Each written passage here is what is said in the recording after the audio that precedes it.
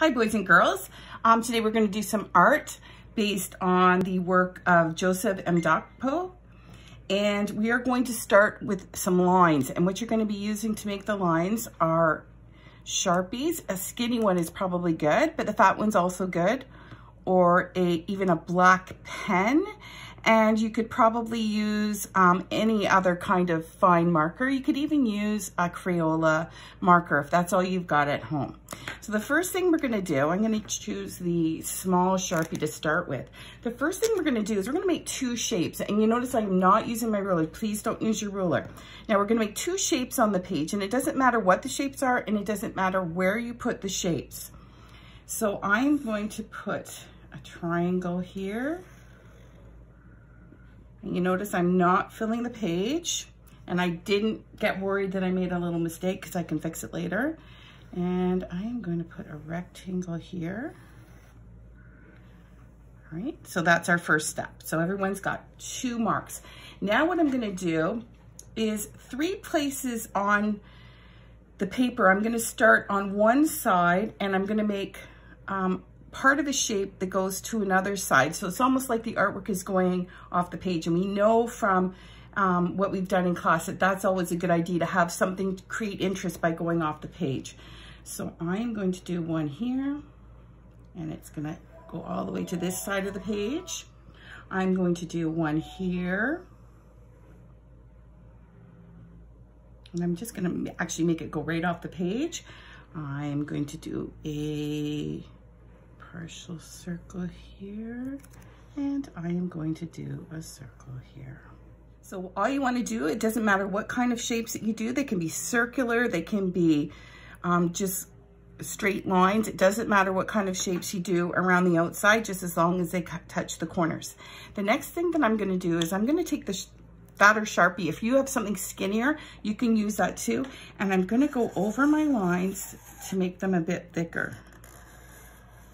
My table is really slidey here, so I'm not perfect. I'm not going to worry about that. I would fill this in to make it a bit better. There, see, I'm hiding my mistakes. Mistakes are good. There's sometimes opportunities to make something even better.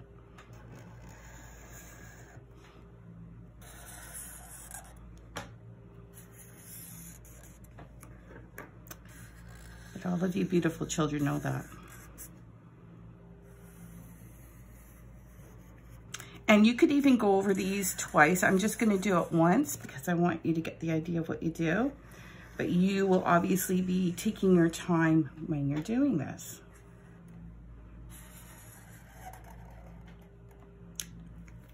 The next thing we've done after we do that is I'm going to go back to my small marker, and I'm going to do some bisecting lines to make it a lot more interesting on the page. And so I'm just gonna go in between shapes to divide them up a little bit.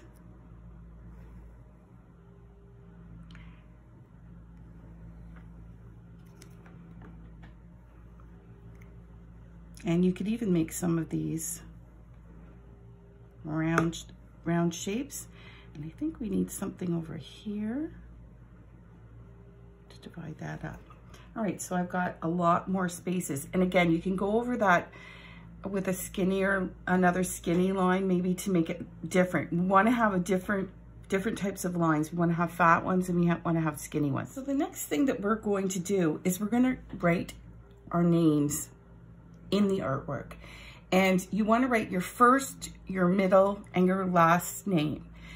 You can also, if you don't want to write your name, you can write your family member's name. You could do something for Mother's Day and write your mother's full name somewhere in the artwork. So what I want you to do is find a space. I'm actually going to divide that one, and I'm going to write my first name. Now you might want to do this in pencil first if you're not sure about fitting your name nicely into that section. I am going to write my last name here, and you can see I'm making some extra spaces.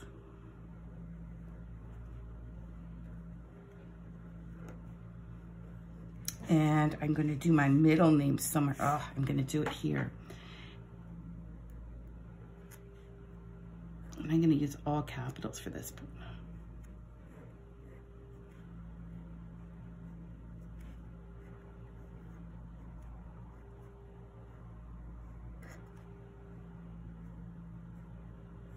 Okay, so I've got my name in all 3 spots. Now what I'm going to do is I'm going to make some extra spots bolder. So you might want to go over your name.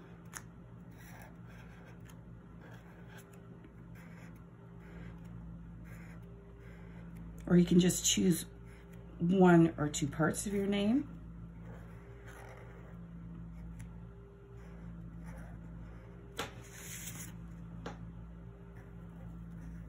If you're going to do family members, don't forget your pets. That would be a nice family picture to hang up somewhere in your house.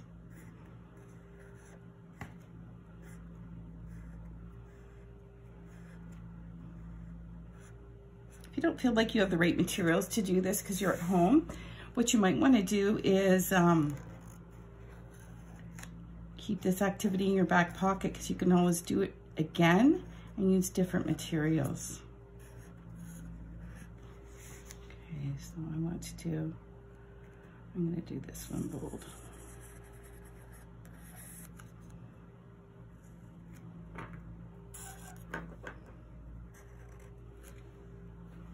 You don't have to do all of the lines bold. The next thing that we're going to do is we're going to add in a lot of lines to fill in the shapes, because that's going to create repetition, and repetition of the line designs will make your piece seem active and create unity. So you just pick a shape and one design in that spot. Marker's not working too well. So in this one, I'm going to make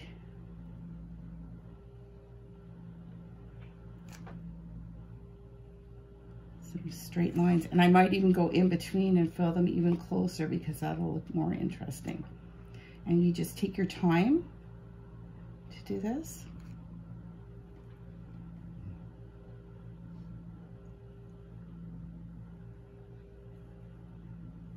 And in any time, if you get lost for ideas, you can go back and look at the first video to see how the artist did that as well. Might do almost like a frill on this one. And there I'm repeating the semicircular design that I've got on there. And I am going to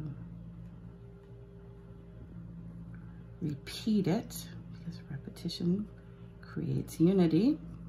It's one of the things that can create unity. Okay. So there are 5 line designs that you can include more than once in the shape spaces of your artwork. First of all, you should do lines that are close together and thin.